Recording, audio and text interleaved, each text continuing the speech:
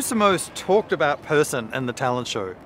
Or the Olympics? Or just about any event that you can think of? Who is it that melts the hearts of the audience and gets everyone rooting for them to win? It's the underdog. Whether it's Eddie the Eagle or the Jamaican bobsled team, everyone's talking about them. Most events have somebody who's disadvantaged in some way. Somebody who melts the hearts of the audience. Not only are people rooting for them to win, but they're talking about them. Can you imagine having a brand like that? A brand where everyone's rooting for you to succeed. It's very powerful. One of the most powerful strategies a brand can use to influence word of mouth and viral spread is underdog strategy. There are two main ingredients to making marketing content, or even an entire brand, an underdog. First, you must create the illusion of genuine unfairness. It's not enough just to create an illusion of being disadvantaged. People need to develop an understanding that the source of disadvantage is genuinely unfair. Second, you need to create the illusion of effort over ability. This is where you create an impression that the person or brand or situation is using effort to try to succeed, nothing to do with existing skills or abilities. In other words, the focus is on the brand or person in a situation trying to succeed, independently of their ability and skills.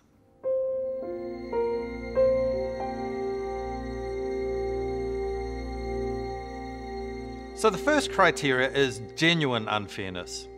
If you create a character in marketing content or a brand itself, it's essential that the story you create communicates an unfair disadvantage, not just any disadvantage. The disadvantage suffered by the character needs to be genuinely unfair. An unfair disadvantage creates a sense of injustice, whereas a simple disadvantage will tend to be ignored. People won't necessarily feel empathy towards someone who's simply disadvantaged in some way. Creating a disadvantage without unfairness might even have the opposite effect of what is intended and create a sense of what we call schadenfreude, which is a human tendency to derive pleasure from the misfortunes of others, not the intended empathy and sense of injustice that you're aiming for. One simple way to portray a disadvantage as unfair is to humanize the disadvantaged character. Take, for example, a homeless person on the street. Unfortunately, homeless people tend to be ignored, and although most people might feel some degree of empathy for them, they don't tend to dwell on it for too long. But if the homeless person's name and story is known, it humanizes them, and people are more likely to feel their circumstances are unfair. What's their name? Their background? How did they end up on the streets? Do they have a family somewhere?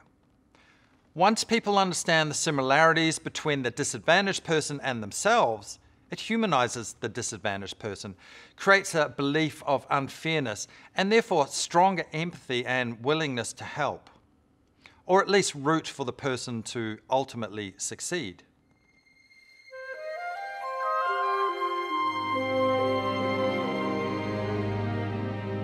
One of the most difficult markets to get a foothold in is the toy market. It's a billion-dollar market dominated by a handful of very large behemoths, notoriously difficult to succeed in. One brand that did extremely well entering the toy market and establishing a foothold was Goldilocks. They did this by identifying a target market that they thought they could build a successful underdog strategy from, and they were incredibly successful. The target market they chose was young girls still at school.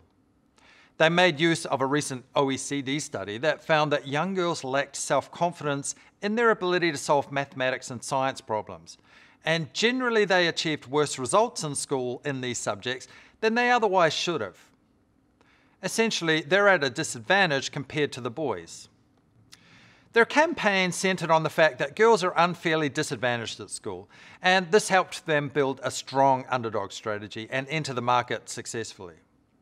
The Goldilocks theme was, little girls are underdogs, and our brand is here to help them triumph by using our toys. The brand not only emphasized that the girls are disadvantaged, but that the disadvantages they have in a male-dominated world are unfair. That's the secret with any underdog strategy. you have to lead the consumer to believe that not only is there a disadvantage, but that disadvantage is somehow very unfair. That's what activates people's empathy and gets them on your side. Goldilocks did this very well when entering the ultra-competitive toy market, and as a result, they were very successful.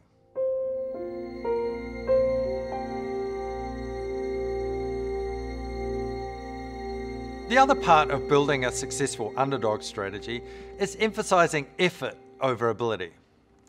The difference between effort and ability is that effort is perceived to be under someone's control, but ability is perceived to be not under someone's control. Effort is directly associated with the task at hand, and people who try hard are generally more respected than those who don't try hard but have a capable ability. The Goldilocks brand nailed the effort over ability angle. They created an advertisement which showed the young girls, when faced with boredom watching TV, decide to demonstrate their analytical and engineering potential by constructing an elaborate Rube Goldberg machine using only their girly toys, demonstrating effort over ability. Most people's perceptions of young girls are as cute and vulnerable little people. But in the advertisement, the girls are intelligent, powerful, capable human beings, triumphing over adversity by performing an impressive and surprising feat. Their Princess Machine video about young girls claiming their place in a male-dominated world currently has close to 3 million views on YouTube. But let's compare the success of the Goldilocks brand with a brand where things didn't work out so well. Powerade were number 2 in the sports drinks market behind Gatorade.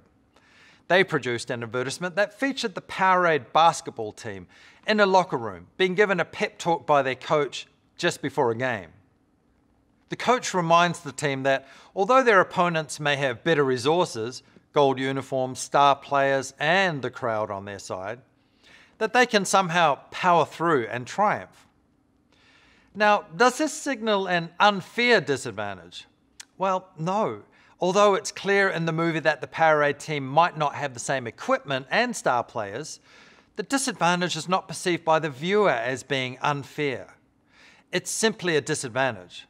The coach made several comparisons between the Powerade team and the competition to create an illusion of disadvantage, but the apparent advantages held by the opposing team did not create the illusion of genuine unfairness.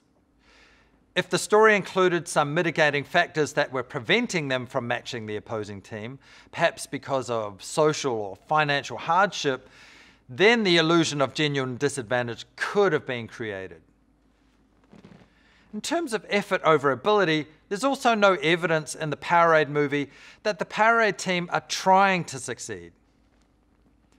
Unfortunately, the whole movie was filmed in a locker room. To get that part right, they would have had to actually show the players playing, or some other actions to communicate their effort.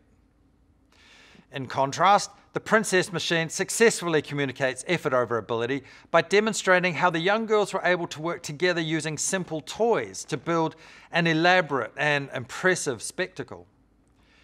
If you're trying to make an underdog strategy with content, you need to effectively communicate that the characters, which might include the brand incidentally, is expending incredible effort. In other words, they're trying. And this effort is independent of and doesn't necessarily rely on any skills that the character or brand might have.